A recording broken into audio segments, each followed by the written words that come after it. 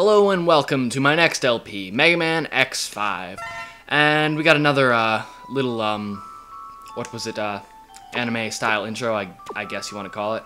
We have a new option here, training. We could actually do like a little practice level, but I don't want to do that yet. I might show it off in like an extra video or something, but right now we're going to go to game start, and actually I want to see if I can change the controls real quick. Game level, normal. I could be hardcore and go on Xtreme.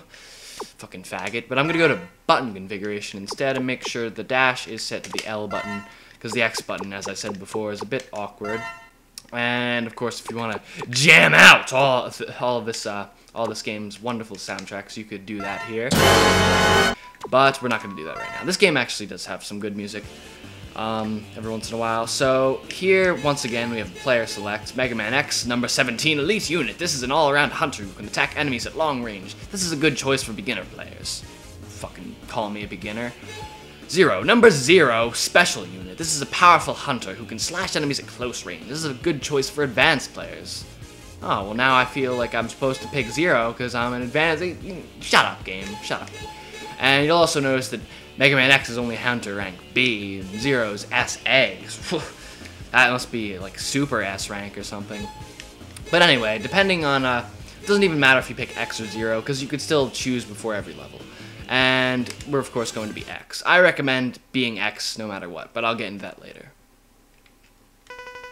In the year of 21XX, MegaMan X, Episode 5. Question mark, question mark. Not just one, 2 question marks and a colon. Yes, it's ready. Piece of cake. The colony is still alive. I can let it fall at any time. Please let me do it now. I'm getting bored. Is that an H? All I have to do is go back to the Earth and scatter the virus. Mysterious voice! Oh ho ho! Mysterious voice and question mark are having a very, very in-depth conversation. Nobody dares to fight against you. Except those stupid maverick hunters. I'll do anything for you. Anything. Ooh, kinky. Good, I'm going to Earth to execute our plan. Stay where you are and wait further instruction. But I don't think you need to do it personally. Are they really a threat? Are X and 0 really so strong that you can't let someone else do it? Yes, they're so strong. Hehehehe. Yes, in a matter of speaking, 0, I'll show you what you really are and who you really are. No, maybe what? I don't know. And who your true enemy is. Hehehe. Wahahaha. Black. Because, of course, mysterious voices obviously Count Black. So what is this? We start off with our armor from the last game.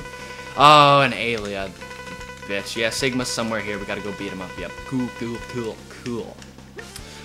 So, anywho, the reason that I would definitely recommend being X is because depending on who you choose for the intro stage, you'll actually get sort of a bonus for that particular character. If you fucking Alia, yeah, shit. Goes down here on the highway. You're probably wondering who Alia is, but first let me finish explaining this whole intro thing that I'm not doing very good on. Basically, if you choose X, you'll get his armor from the last game, just right off the bat, and you could, select that whenever you want. And if you choose 0 for the intro stage, you'll get his Z-Buster, and you'll be able to use that. Oh, and that innovative duck that I was talking about. Oh, it's so fucking useful. Oh my god, I'm just gonna jerk off, but I'm not really gonna jerk off, because that'd be extremely uncalled for, and I'm recording right now. Yeah, this building's seriously damaged, Alia. Fucking retard. Of course it is. There's shit collapsing everywhere. Doesn't take a rocket scientist to figure that out. But, another impressive use of the duck feature. But basically, Alia is your navigator, and she'll give you pointless advice whenever you so need it. You don't even need to step on this platform, honestly. Another little new feature that I don't think was in the previous game, if you press up near one of these ropes, you can, like, hang on them and shit. She lost trace of Sigma and 0. They're up there somewhere. Yep. I'm not gonna narrate all of Alia's little tidbits. You can read them if you want, but, they're really just gonna slow this LP down, and we're already at the end of the intro stage. But I recommend picking X because whoever you don't pick will end up, I guess, fighting Sigma early and getting damaged, so whatever upgrade you'd get if you picked them would be destroyed. Like, see, his Z-Buster is destroyed. I can only assume if you picked Zero, your 4th armor would be destroyed.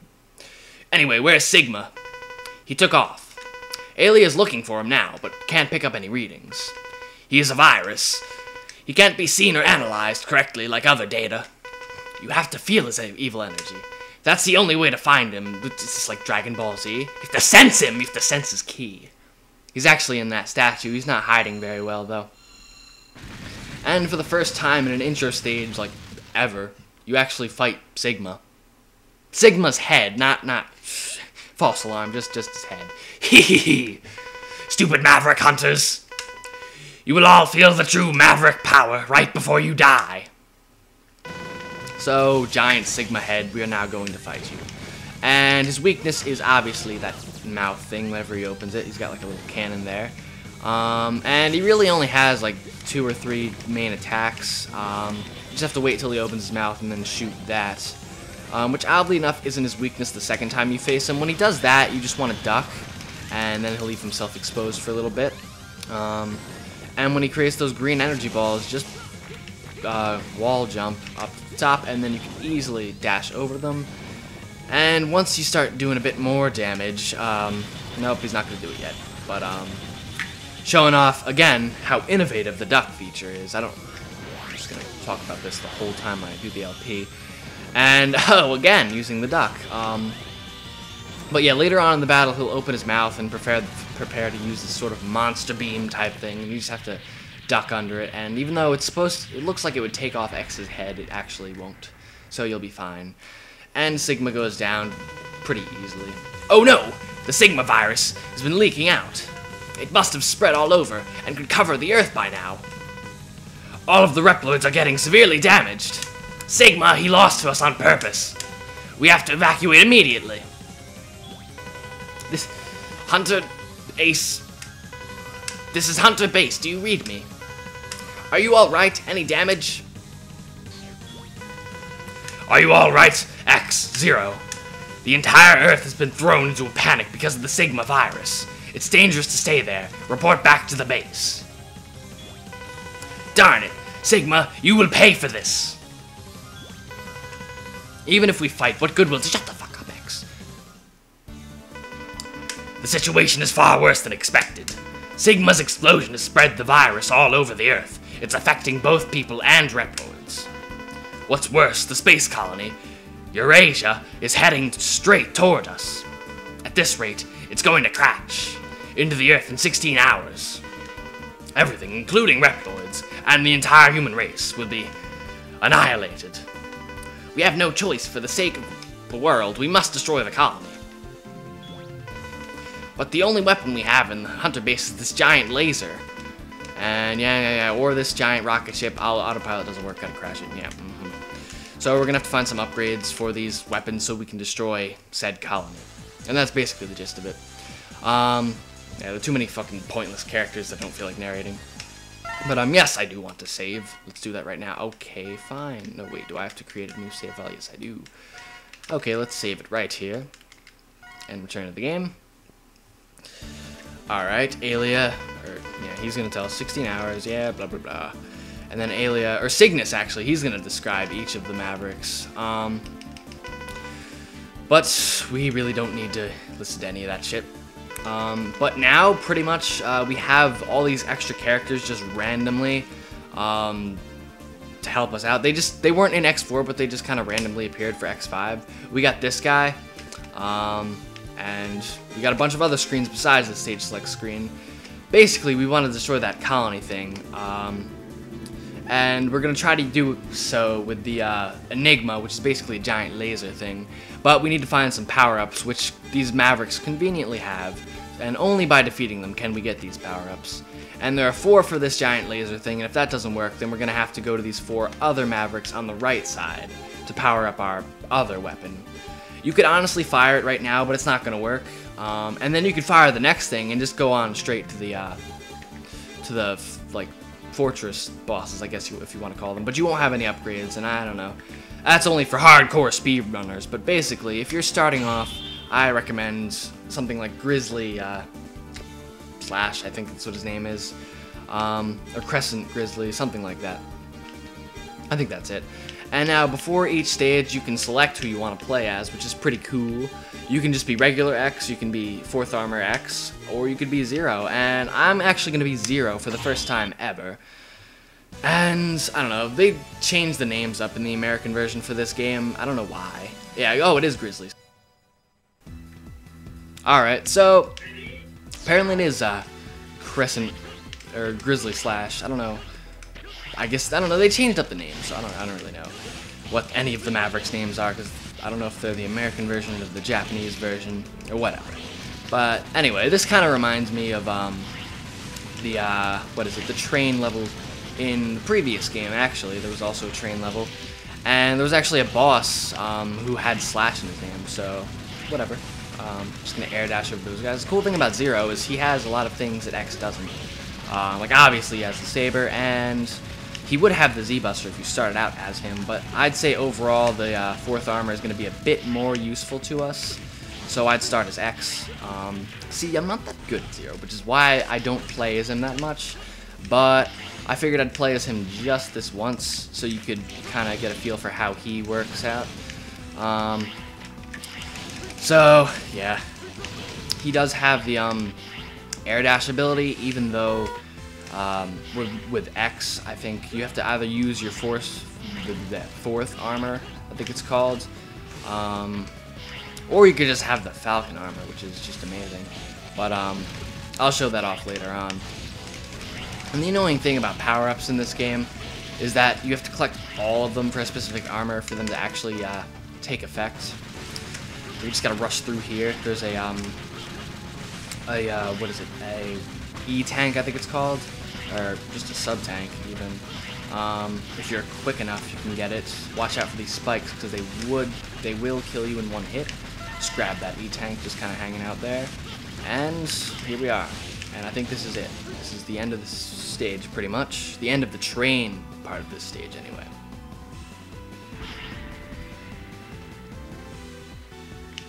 And badass jumping off a train. And oh my god, this part, we gotta kind of do a tricky little, yep, I got it fairly quickly. Tricky little jump to get up here. You are Zero, aren't you? I don't know why he sounds like he's dying. Well, he is a hologram. Thank you for supporting X. Please continue to take care of him.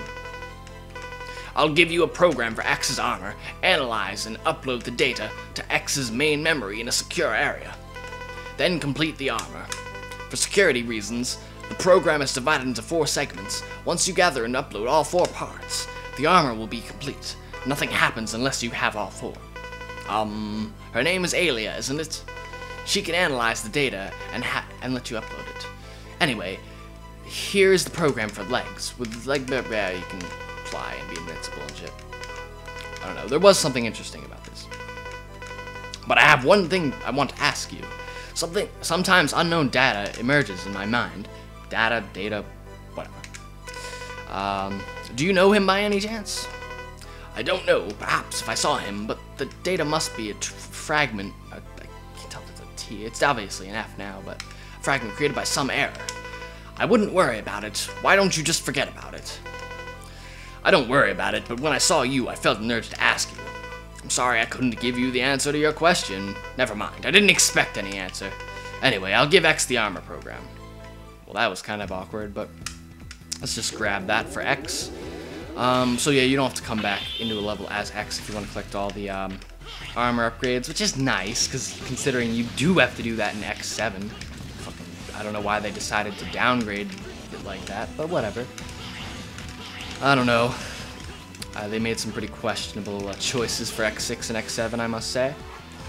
And now moving on to Crescent Grizzly, who I will highly likely die against, considering I only have half of my health and I'm playing as Zero. And my only strategy as Zero is to just hack and slash and hope I don't get hit. Zero, seeing you reopens old wounds. You should have that looked after. I don't have time for small talk. Give me the crystal with an eyeball. Why don't you do what you usually do and force me to? You used to be a maverick, right? That's what I heard. And you destroyed Sigma, didn't you? What? That old story? If you dare to try and fight me, then I accept your challenge anytime, anywhere. Hunters and Sigma are very similar. Very aggressive and overconfident.